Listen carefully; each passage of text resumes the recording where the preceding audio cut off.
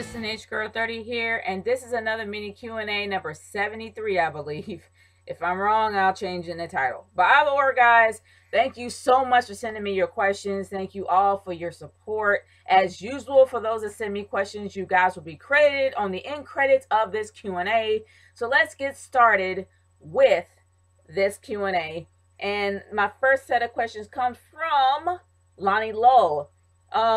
Which girls is hotter, Sabrina Carpenter or Rowan Blanchard, aka Maya and Riley? Honestly, it's kind of weird for me to even say which is hotter because they're babies. Well, they're babies compared to my age.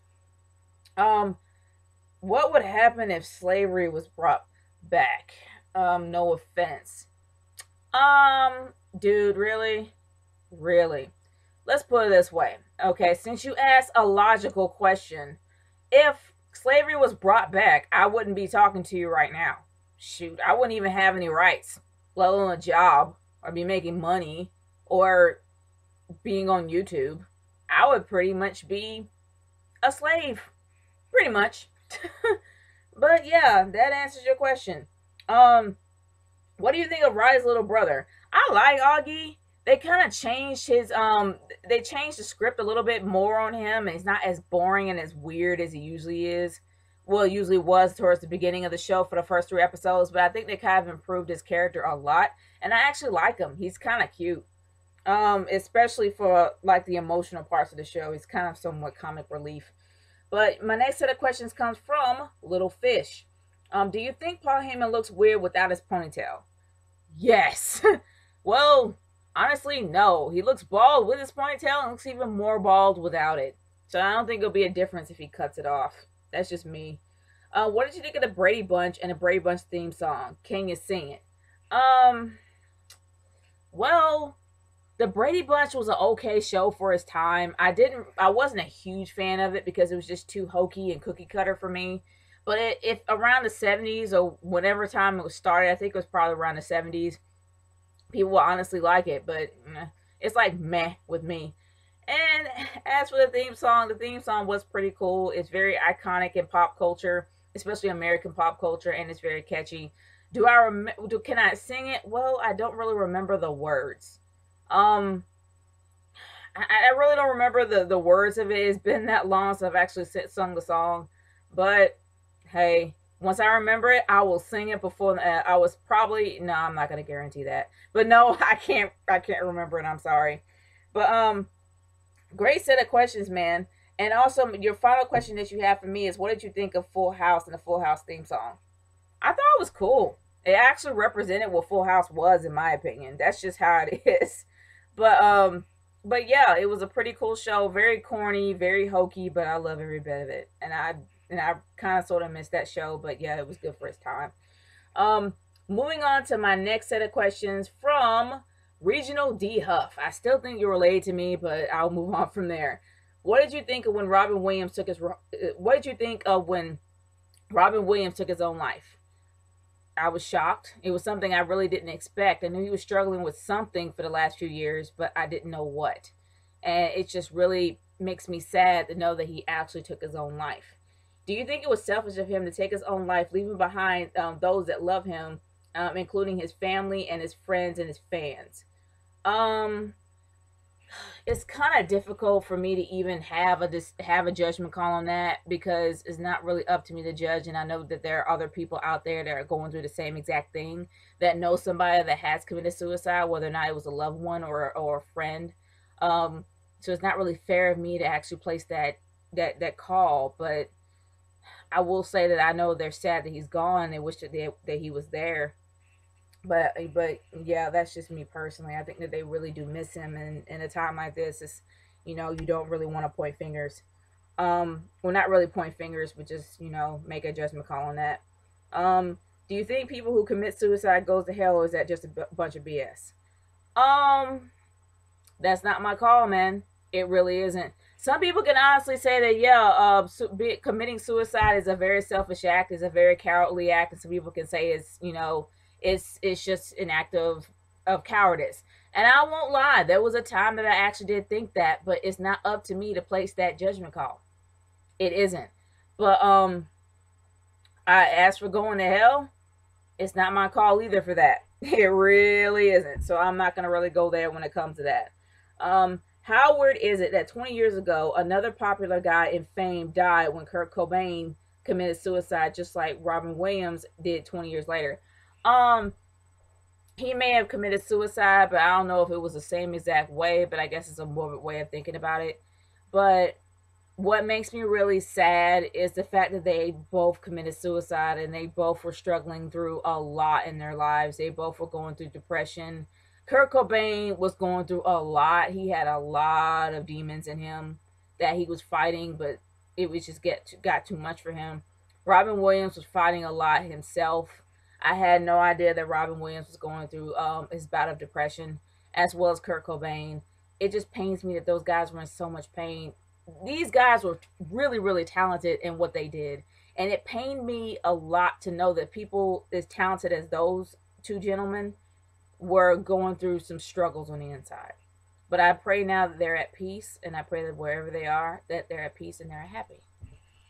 Um, well, I don't know where they are, but yeah, I'm moving on from there. Um, Favorite Robin Williams movies, and what did you like most about them? I liked Aladdin when he played the genie, because the genie was like a character that was so full of life and he just made you happy. He was literally the entire movie for me. Not so much Aladdin and Jasmine, but it was all about the genie, because the genie really made you happy. Like every time you saw that genie scene, or Never Met a Friend Like Me, it's probably the most fun scene I've ever seen. He brings life into every character that he's in, and I just enjoyed it for that reason. He made the genie made me smile. But great questions, man. My next set of questions comes from Final Limits. What if Hornswoggle won a WWE title? I would be like, what? And also, WWE, really? You're running out of ideas? You're really struggling for more ideas, huh? That'll probably be my reaction to it. What if CM Punk got caught with cocaine and heroin and got arrested? How would you got arrested? How would you react, since he's supposed to be straight edge? I'm gonna be real. People are human. People are human. They make mistakes. They fail. It won't be a big deal to me, because I know CM Punk is just as human as everybody else, and he's gonna fail like everybody else. So it wouldn't be a big deal for me. But your next question for me is, what does Punk do at home since he left WWE? That's something that you want to tweet him. I have no idea. Can't respond to that. What did you think of David Otunga? His character annoyed me a bit, but then he kind of had a gimmick that worked for a while, and I'm not going to lie, the guy has a nice body, but he was way too greasy. But the thing is that he was better off being a member of a Nexus or some kind of a faction. He wasn't so good being on his own. But as for him being a part of the whole corporate faction when he was with John when he was with John Laurinaitis, when he was played his lawyer, somehow worked. But he just didn't have anything to go off from him being a Harvard grad. So yeah, he just fell short. And he was a bit bland. That's just me. Was Sin Cara a failed experiment in WWE? No. They just didn't really know what to do with him. And not only that, it was a huge culture barrier, like culture issue. He could not speak good English. The original Sin Cara could not speak English very well. The second Sin Cara, the whole evil versus good Sin Cara kind of worked for a while. But then he was unmasked, and then that kind of ended it. But I don't know. I wouldn't say it's a failed experiment. It's just they really don't know who he can feud with, especially the fact that Rey Mysterio is now injured again. So where can you go from there? Because he was supposed to pass the torch, but we all know that. But anyway, when did you find out that Williams died? I found out on Monday night, just before Monday Night Raw. I actually saw it all over Twitter and all over Facebook that he passed away. And what confirmed it for me on Facebook was from Brandon Goins. He actually put up the actual report on Facebook, and that's how I found out. And I ended up saying on my review, my condolences to his family, because I found out even then, and that was just sad for me. Do you believe in heaven and hell? Yeah, I do. My next set of questions comes from Nintendo Fanboy 1988. What Hell in a Cell match do you think was the worst one ever? Oh gosh. The one for WrestleMania 28. Yeah, WrestleMania 28 was one of the worst. That was the one, I guess, where everyone remembers. That it was Triple H and Shawn Michaels as a special guest referee versus the Undertaker in the Undertaker Street match. That was one of the worst Hell in a Cells I saw, because that was a legendary match, and something that legendary, you want to use the cell in every single way possible, and they barely used it. They didn't even use it at all. They only used it once, and it was sad. I think that was the worst, in my opinion. Which superstars do you think Cena buried? Which superstars do you think Cena buried that has recovered from the burial? Um, I can't really say much about R-Truth. I can't, because the reason what made R-Truth to be popular, because on there you said I think R-Truth in your question. I can't really say R-Truth because of the fact that R-Truth brought himself up when he was a heel, but when they made him a face again, that buried him again. So I can't really say that he's out of the graveyard. I think he's still there. He's still there. Um, Cena buried so many people. But either or, I can't really say. I can say somebody who wasn't affected by the burial, and that was Brock Lesnar. Yes, sure, people are complaining for the fact that Brock Lesnar, the fact that Cena won the Extreme Rules match against Brock Lesnar, saying that it was probably one of the worst, and they buried Brock Lesnar. I can't say that they buried him, because Brock Lesnar had a life outside WWE. It didn't affect his career at all. It didn't make him tank. It actually made him more popular, and it actually put the icing on the cake when he beat the Undertaker for the Undertaker streak. So honestly, I have to say Brock, because Brock wasn't affected inside or outside. That's just how I see it. Brock Lesnar, straight up. And moving on from there, your next question for me is, what did you think of Extreme Rules 2012 when he had his first match against Brock Lesnar? I was just talking about that. Well, okay. I don't think he put over Cena, but either or, Cena pretty much won within an inch of his life. He literally took a beating. Like, I'm not gonna lie, Brock gave every ounce of himself into Cena, and it took every ounce of endurance that Cena had to win that fight. He didn't win cleanly. He won by a fluke, or maybe by booking, but either or, the dude had a battle. Like, as much as it really irked me, the fact that he lost and Cena won, Cena fought. Like, he had to fight for that win. So I can't necessarily hate on that anymore. And I can't say that he put Cena over. But I will say that he put himself as well as Cena over, because he made himself look like a beast. Either or. The only way that I can say that Brock got buried is when he no, I can't really say that about Triple H, because he beat Triple H. But either or, I can't really say that he got buried by Cena around that time. But yeah. What did you think when Cena buried the whole entire Nexus? Yes, at SummerSlam 2010. Oh my gosh, yes, he buried Nexus so bad. That match was pathetic. It really was. Every ounce of I love the Nexus. The Nexus was probably one of the most awesome factions since any faction that was around before the PG era kicked in. I love the Nexus. They had a purpose of why they were angry, and they made themselves shown and known that, hey, we won this contest, you guys screwed us, so we're taking over the show. And who led the wonderful Nexus, I have to say, other than Wade Barrett? Wade Barrett played being a heel so well to where that he literally should have shot to the stratosphere, but he didn't. The fact that he got buried literally in chairs was downright pathetic. Well, honestly, no, that was TLC. But still, at TLC, I think was one of the worst matches I've ever seen. And as for the entire Nexus getting buried at SummerSlam, yeah, that was outright horrible. But what I'm thinking of to be the worst match ever, the worst burial that John Cena has ever done, was him versus Wade Barrett at TLC. That was terrible, because Wade Barrett barely put up a fight. Seriously, barely. And he got buried in a bunch of chairs by Cena. Pathetic. Really, really was pathetic. I know I went off on a rant here, but I'm sorry, that match just pissed me off. Um, if Cena retired tomorrow, how much better do you think wrestling would be since he's killing it? I can't say that he is killing it because let's put it this way. If John Cena's gone, life goes on. They'll find a next big guy to take over. And more likely it's going to be Roman Reigns or Randy Orton to take over John Cena. So either or, it won't be that big of a deal. Cena is just a face character. That's all he is. He is the truth, justice, and American way 100% what a babyface really is. And when he's gone, he's gone. Just like when Hogan left, life went on.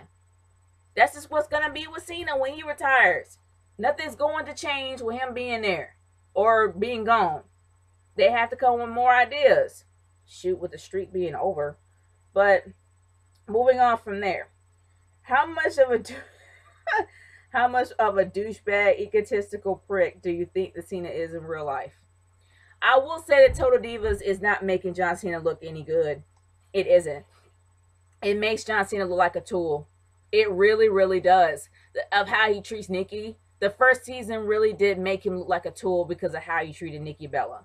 And honestly, I really don't know how is going to make him look for this season that's coming up in August, which is something I'm looking forward to. I'm looking forward to season 3 because I love Total Divas. I really do. And the fact that now, for some reason, Nikki's talking about kids, yeah. Let's see how far John Cena goes with that. And I don't think he's going to go that far. I really don't. But moving on from there to the talking Jack the talking dildo. Dude, that is the most interesting name I've ever heard in my life. But anyway, this is my final set of questions from Jack the talking dildo. I'm sorry, I had to say your name again. What are your thoughts on Cyndi Lauper and her 80s look back then? And what do you think of Boy George and his song Karma Chameleon? I'm an 80s chick. I love it. I seriously do. I absolutely love that song. I will forever love that song. Straight up. And I love Cyndi Lauper too. Girls just want to have fun. What did you think of Billy Joel and his song Uptown Girl?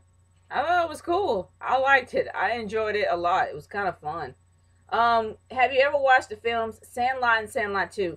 Didn't watch Sandlot 2, but watched the Sandlot. Sandlot is classic. If you haven't watched it, watch it. Good movie. Really good movie. What did you think of Cyndi Lauper's 1983's Girls Just Want to Have Fun? I love Captain Lou. Captain Lou was in it. Enough said. Made me really, really happy. And not to mention, I love Cyndi Lauper, and she still looks good today as she did back then. It's like her face doesn't age. That woman is still as beautiful then, and she's also beautiful now. And your final question for me is, do you remember a song from back then when you were in high school or in college in 83? Honestly, I was 3 years old in 83. I was born in 1980. So I'm a baby of the 80s. Actually, I'm more like a child of the 80s, in other words. So I wasn't 10 until like 1990. But honestly, in 83, I wasn't in high school until like 1994. So yeah, I really wasn't in school back then. So yeah, there's not really a lot of songs that you remember when you're 3. I do remember a lot of Keith Sweat when I was 6. But that's pretty much it. But guys, thank you so much for sending me questions. If you have any other questions for me, by all means, send them to my YouTube inbox or on Twitter at RKA30 #NatureGirlQ&A. I do believe that I actually do have something on Twitter, so I can't officially close out yet. But I believe that I have something from Mr. Large S85. He actually did send something to me via Twitter, something I never really expected. But his question for me is this. What do you think of Heath Slater? Q&A, and it's right here. You probably can't see it because it's white. But either or, that's from Largest 85. And what do I think of Heath Slater? I actually think that Heath Slater was a fun character, but unfortunately he can't reinvent himself, so he's going to probably be canned soon. But that is my thoughts. Largest didn't leave you out, man. But thanks so much for sending me questions, guys. Like I said before, send me via YouTube if you have any other questions, or on Twitter at RKA30 #NatureGirlQ&A. Stay tuned to my SummerSlam preview or predictions that is going to be put up tomorrow. It's Nature Girl 30 signing off. Peace out, y'all. Later.